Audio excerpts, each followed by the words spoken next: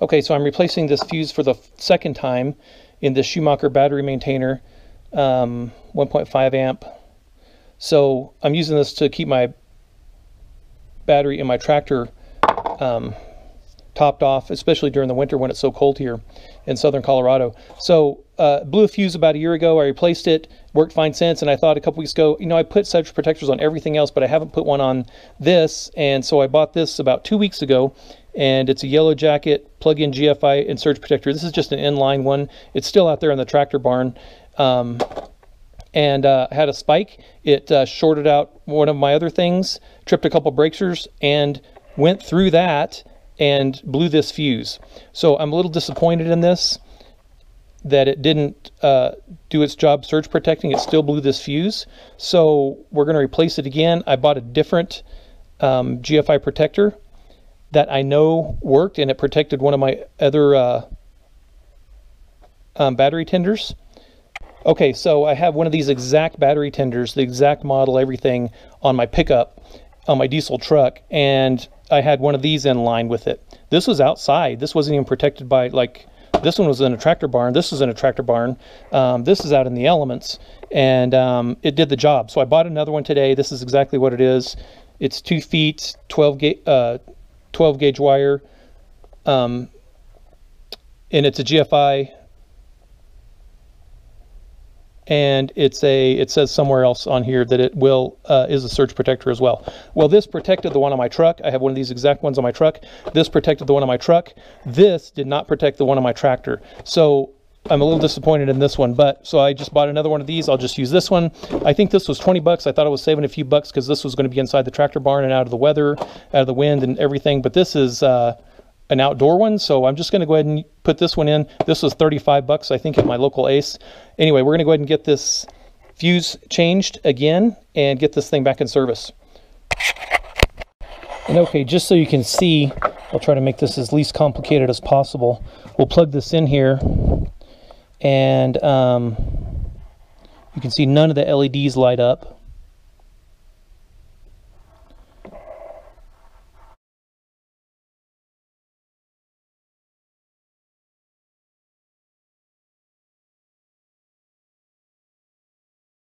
So the next step is to unplug this. So this is not plugged in anymore. The circuit board is safe to work on. This is the fuse right here. And I don't have my binoculars, I mean my magnifying glass, of course, but it's a 250 volt fuse, T 1 amp. So you can order these online. This is the one I replaced before. This is the exact I found the exact replacement. All the letters, everything was exact on this fuse compared to the one that I pulled out of the original one, the original manufacturer one that opened. So you can see that, maybe you can't see in the camera, but there's a leg on this side and there's a leg on this side over here. That corresponds to these two legs right here. So this fuse right here actually jumps from there to there. So we're going to set this on the ohm, or just the circuit test there. And we're going to put one on one side, one on the other, and you can see there's no connectivity. So that tells me the fuse is bad. So we're going to go ahead and unsolder this and pull it out, and then we'll replace it. Okay, and I can hear you saying, Eric, that is way overkill soldering gun for what you're doing, and I agree, but this is the only one I have, so this is what we're going to use. So I just put a little hemostat on here, clipped it on. That'll give me something to pull on as So I'm going to oppose forces. I'm going to try kind of pull this way with my hand with this, and I'm going to push with my thumb here. And I'm just going to hit this real gently at the highest setting. And I'm going to have to hit one and then the other to try to get them both to, without melting my board, but just enough to melt the solder. Okay, that one moved a little bit. Okay, now it comes. Boom. So, let me find it over here. Now maybe this will come out in the camera, maybe it won't, but there's the fuse. And here are the replacements. Look how many I got. So, I mean, they're cheap. They're super cheap. I forget what this was. Maybe 2 or 3, I don't know. Less than $5, I think. And there's the new one. So, and this is the exact one that I pulled out from the old one. Now we're just going to do a quick test now that we've pulled this out. And let's put this back on that setting right there. We're going to double check that we have, yes. Okay, now we're going to set it on each of these wires. On the bad one, it won't hold still. Hold still. Okay, there's no connectivity there. There should be connectivity in a fuse, right? And you can hear it beeping there. So that's the good one. That tells us it's good. Tells us the fuse is bad. Now there could be other things wrong with this circuit board. This is a risk I'm taking, obviously. Repairing my own circuit board. But if this was a fuse that you would pop in, you would just pop one out and pop a new one in, just like you do in your vehicle or anything else. So that's all I'm doing here. I'm going to cut these legs down to about that length as well. And then we'll, about that length, sorry. And then we'll go ahead and get this one soldered in.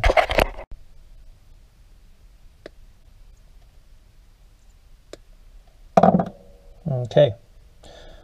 Orientation doesn't matter. So there's the holes. Just going to kind of drop this in right here, where each leg goes into a hole. There we go. Now, hold that with my thumb. And we're going to have to alternate back and forth because it won't go all the way through, because one leg will be, one soldered joint will be hard and the other will be soft, right? So we'll have to kind of alternate and work it back and forth. We might even have to add a little bit of solder here and there. So we'll get that leg in a little bit, then we'll work this leg in.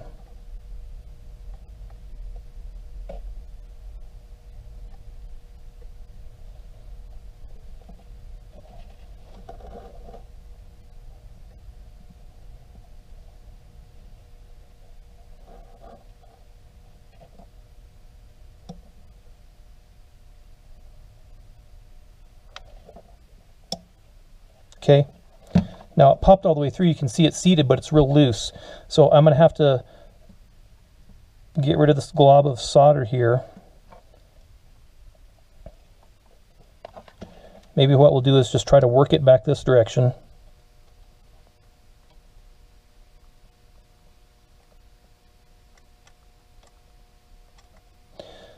We're going to steal a little bit from there if we can. Drop it on this leg. Okay. Now that should do it. It's seated. Let's just test it to make sure.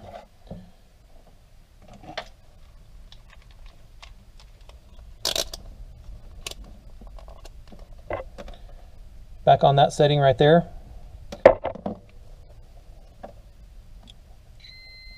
Now we have connectivity.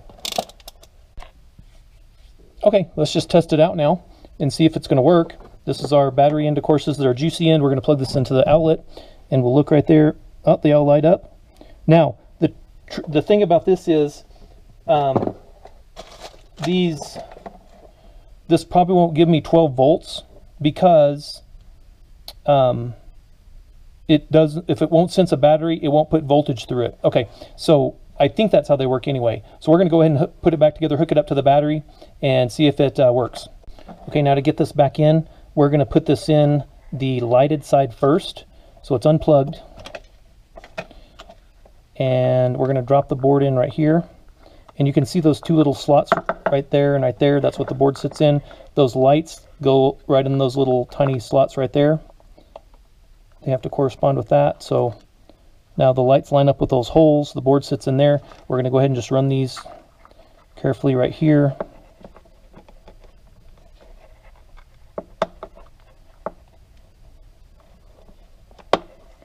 Okay, there's one. Here's the other. Now, this also has slots here that'll engage the board. That light is sticking up. There we go. Now it's seated. So you just got to want to make sure that right down here that the board is actually touching right there and touching right over there as well. And so one of those lights had caught and was bent up a little bit. So now it's seated correctly. Now we'll go ahead and close this one over this. And you can see that the legs of our fuse is down there. You can see that the legs that are sticking up right there aren't in close to anything. So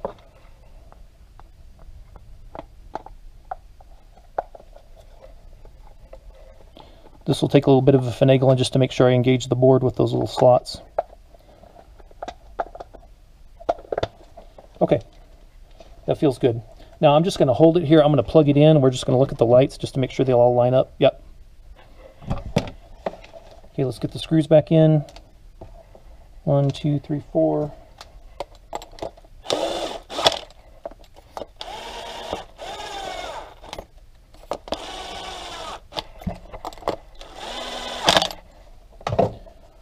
All right, let's go test it out.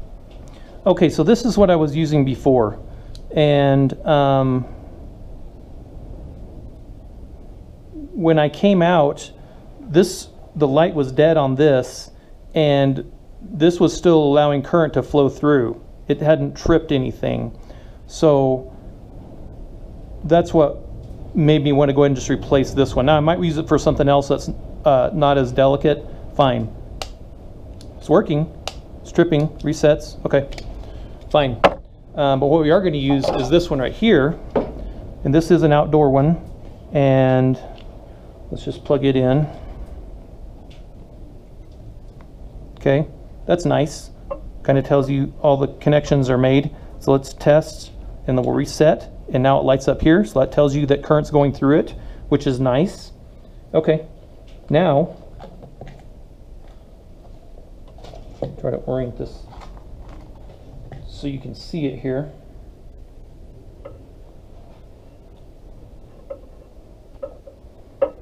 Okay, there it went through its little test right there. I'm just going to set that right there for a minute. So it doesn't say anything because it's not plugged into anything. We're going to plug it into the tractor right over here. So this will come out. Connections really aren't dirty. So, okay, it's plugged in. Now it's saying on, and it'll, as long as it's trickle charging and it's not completely topped off, it'll say on. Once it gets completely topped off, it'll turn, that right box will light up and it'll turn green. So cool. Working again.